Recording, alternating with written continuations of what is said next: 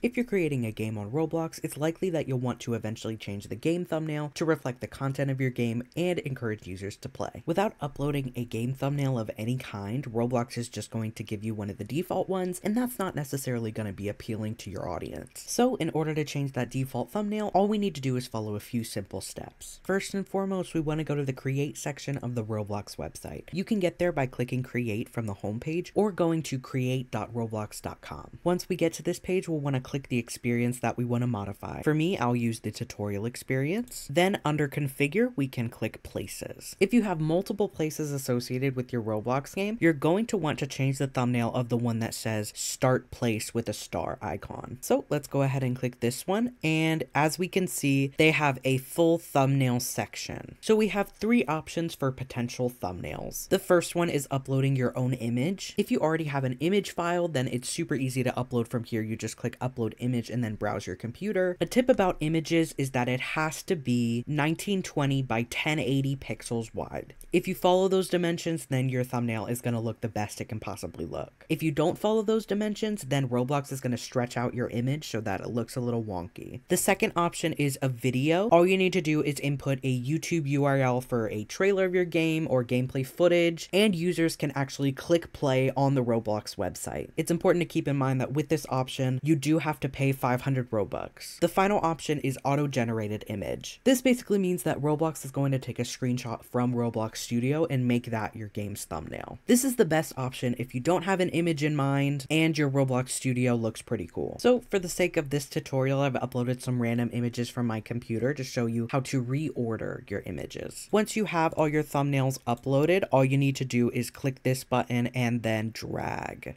After that, you'll want to click Save Changes, and that's how to change your game's Roblox thumbnail. It's important that your game thumbnail captures the essence of your game without giving too much away. A thumbnail is going to have a higher impact if it's unique and it provides relevant imagery to what the user is going to expect when they join the game. You can express your experience's theme through the overall colors of the thumbnail. For example, fun and lighthearted game thumbnails are often really colorful, meanwhile horror game thumbnails are really dark and spooky. And that's how to change your game's thumbnail super easily on Roblox. Don't forget to like and subscribe, and feel free to comment down below if this helped you out. Thank you so much for watching.